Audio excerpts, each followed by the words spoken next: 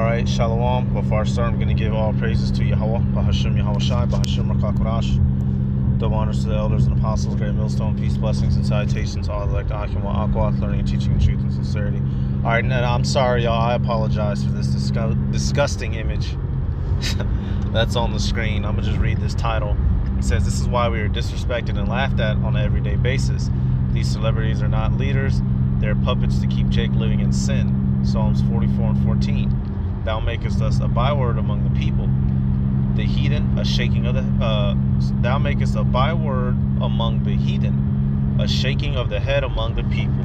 All right, absolutely disgusting. That's big old Lizzo with her big nasty self all on the stage. You know, this go, simple video, but one of the things you gotta come to understanding and realizing this truth is fuck these niggas, man.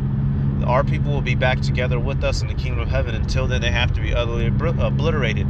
That includes even up, but not limited to your family, your mother, your sister, father, dad, son, wife, whoever and whatever. We can't bring these people on them chariots. Lord willing, we be a part of that number. But we're striving and fighting. These Negroes is not striving and fighting. All right, Latinos and Native Americans, the wicked of our people, love it here.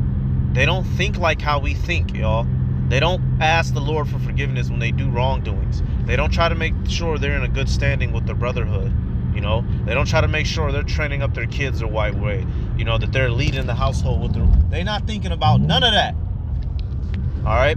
It's 1:19 on a Sunday and a nigga want to eat some pork right now. These niggas in church waiting for the pastor to tell them to go downstairs and get that $1 hot dog. $5 hot dog, correction, all right? These niggas can't come with us, man. Romans 9 and 9. "Not as though the word of Yahweh hath taken none effect, for they are not all Israel which are of Israel." So this is not, they're not incapable of receiving the truth, without reason. The Heavenly Father has purposely blinded them, so they're not going to do it no matter what we do or say. They're not going to fucking get it, y'all. We're out there to preach to those who have eyes to see and ears to hear. Everybody else can effectively go fuck themselves, because they're not really about it for Yahweh Bashim Yahweh Shai anyway, as Jake said. Here it is. All these niggas got all these phrases for what they are and what they ain't, but they never apply them when it comes to Lord. Everybody are real until it's time to serve the Lord, but that they don't have it in them. So it's up for the elect to have it in them, y'all. So don't feel sorry for these people. Jeremiah wanted to get away from these fucking monkeys, man, and I don't blame him.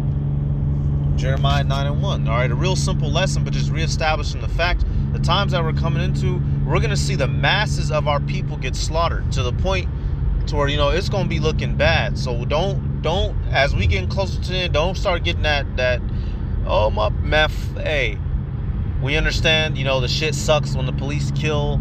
It does, okay. It's embarrassing on us because we're the ones that are trying, and it makes it look like we're a part of the group too, and we're old and we're not. So you just have to accept that. What the deal is. Fuck what everybody else thinks about us. All right. These people, the wicked of ours, have to go. Jeremiah 9 and 1. Constantly disrespected the prophets. Constantly denied the word of the Lord. They have to suffer, and that is one of the major things that you have to understand. Otherwise, the scriptures won't make sense to you. Which is why you see at other camps when we be, when we be getting on our people heavy, a lot of these other camps will start bugging out. Okay, Jeremiah 9 and 1. "Oh, that my head were waters and mine eyes a fountain of tears, that I might weep day and night for the slain of the daughter of my people.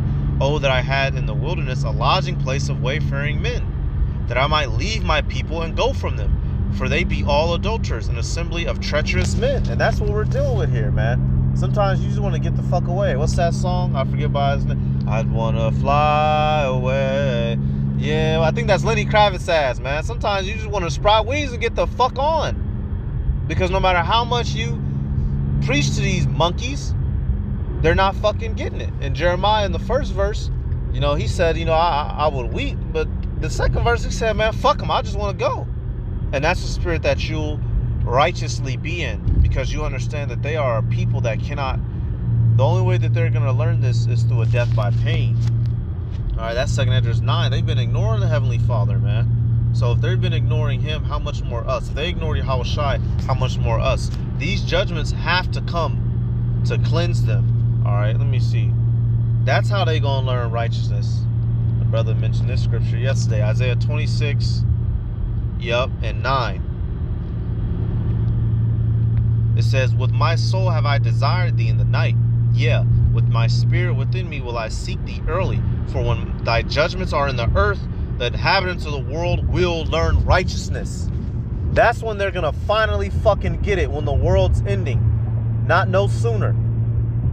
The elect and the 1/3 are gonna wake up, but the wicked of ours, they're gonna have to die. And you have to spiritually let go of your people. All right, this isn't the days of Moses, where we about to wander around with 40 years with these Negroes. The scriptures say that the Lord is gonna purge them out. All right, not one wicked of our people is gonna go up in them chairs. I brought this out in a recent video, but I'm gonna have to bring it out again. All right, Ezekiel 20 and 38. And I will purge out from among you the rebels, and them that transgress against me. They transgress against the Lord. All right, I will bring them forth out of the country where they sojourn, and they shall not enter into the land of Israel.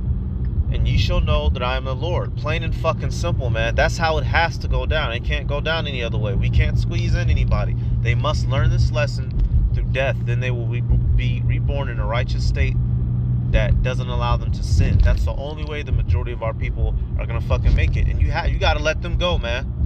This bitch can't make it in there with us, man. Granted, you have scripture say, that the said the harlots will make it in before some of the motherfuckers who know they Israelites, but Lizzo ain't making it, man. At least she repent. More than likely, her fat nasty ass ain't gonna repent. The majority of our people are not gonna fucking repent.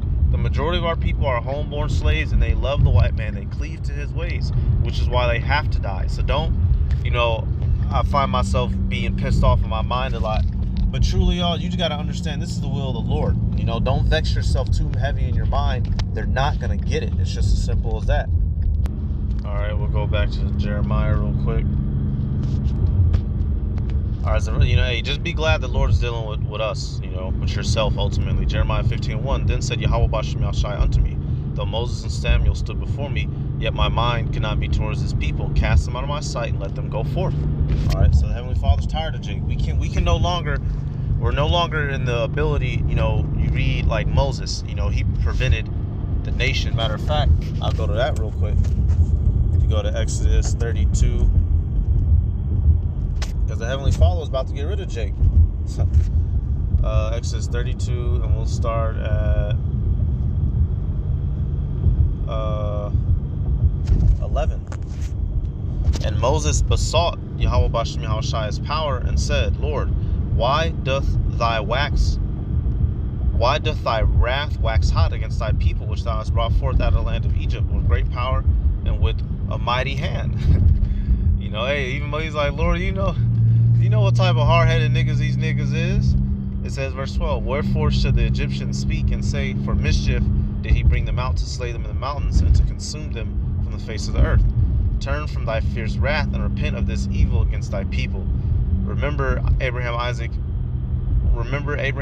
and Israel, thy servants, of whom thou swearest by thine own self, and saidst unto them, I will multiply your seed as the stars of heaven, and in all this land that I have spoken of, I will give unto your seed, and they shall inherit it forever.